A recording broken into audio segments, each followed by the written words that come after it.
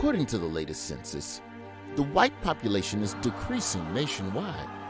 For the first time, the white population in the United States has declined. But there's one place their numbers are up almost 9%, Brooklyn. This wealthy white migration has led to increases in rent, cost of living, and requests to speak to the manager. So I followed a trail of succulents and Wes Anderson DVDs deep into the den of gentrifying Brooklyn, where I sat down with Tommy Holly. The white population is going up almost 9%. The black population is going down almost 9%. Would it be safe to say that that's how they're showing Black Lives Matter? By just moving them out to somewhere else? What they're doing is they're just buying out and cleaning out a neighborhood, and it's not right. Tommy's lived in Brooklyn his entire life. Everything is going up sky high, and it's harder to live. So the way out is to sell the house. Tommy's mother bought their brownstone in 1963 when black home ownership in Brooklyn was booming. But lately, black mortgages have been going the way of the dodo bird. We have the white population that's moving in, and they walk up and down the street. Some speak, others walk past you like, why are you here? But you got the stick, man. Yeah, but if they don't think you like a magical Negro? Yeah, look well, at this, look at it. That's one of the magical Negro sticks. Okay, you just got to go. That scared gentrifiers. The black dude with a magic stick? But no amount of black wizardry could make the block parties lit again. And residents like Judith Lavelle and Ayanna Prescott don't even recognize their own neighborhood. So this neighborhood used to be black. All black, 100%. Like the 70s black, like when the music was good and O.J. Simpson was just a really good football player.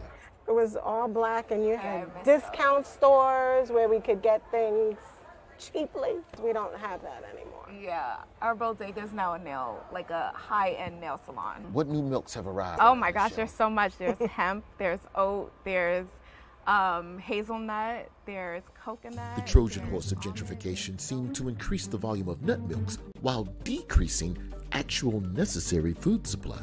And even common decency was facing extinction. I've had neighbors call 311. 311 is a hotline New Yorkers use to complain about non-emergency shit. And the gentrifiers seem to have it on speed dial. So 311 is like the snitch line, but the police don't come right away. Right. Exactly. So it's like the dry snitch line. Exactly. Yeah. Okay. Couldn't you ring my bell? Introduce yourself.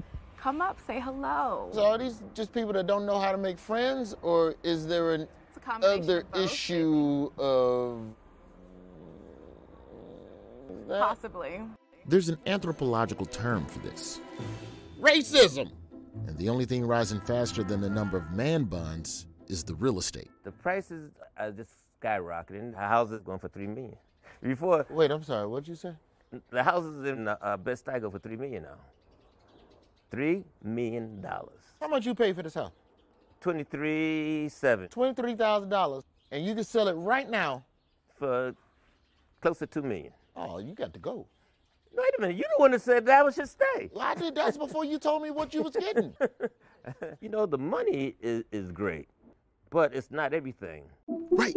It's about the community. And if we're going to save that, we need to set some ground rules. What are some things that people moving into the neighborhood could do to help honor what has been built over the decades? Just be kind. Wait, just be kind. Yeah, just be kind. Okay, I'm gonna write that one down. Just Be kind. be kind. Communication. Don't call 311. Don't snitch. Support the local small-owned businesses. The local weed dealers. If that's your thing, yes. Definitely introduce yourself to your neighbors. Like I said, embracing what was already here. Don't just think that because you're here, you're entitled to your $9 artisanal coffee. Artisanal coffee? Arabica beans from Kenya, or... That's wild. Yeah. Is that where your coffee came from? Got this from a bodega. No, you did not. That's not a bodega cup. It is good, all right? Damn, even I need caffeine. I gotta get the word out, and the only way to do that is in the universal language of Brooklyn, the flyer. Get at a look. Tell me what you think. I'm making these flyers. Tell me if that checks out. You know, do respect the culture of the block, which means clap on beat. Clap on the twos and fours. That's big. Oh my God. Yeah, you gotta be on beat. You can't have a block party if everybody off beat. You can't. This one, don't start a sentence with when I was at NYU. put these up, put them all around. Get the street team together. Thank Yes, you. sir. All right. All right. The community approved the gentrifier. But would it work? So, would you consider yourself a gentrifier? I don't know. I've never really thought of it before. Do you speak to your neighbors? One of them, one time, just like ran into each other in the hallway. Damn, this man needs an education. We're trying to spread the word on ways we can help gentrifiers. I could flyer the whole town. But would it make people respect their black neighbors? Would it stop the 311 calls? The dog shit everywhere. Wait, should I say dog shit or dog poop? Dog shit, for sure. Can anything I do make a difference? Just tell me what you think of some of these ideas.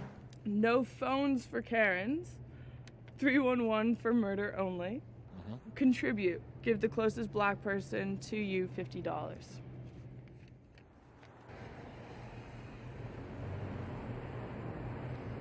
I don't carry cash on me. I'll shoot you my Venmo. You ready? Scan that. All right. All right, I got it. Boom. Appreciate that. Thank you. Damn, flyering does work. But is it enough to stop the erosion of this historic community and hold on to legacy residents like Tommy? I'm going to Florida. You going to Florida? I'm tired of the snow. I'm tired of shoveling the snow. I'm tired of the leaves. Are you tired of racism? Yes, I am. And you don't go to Florida? Oh, shit. I'm sorry for cussing. It's okay.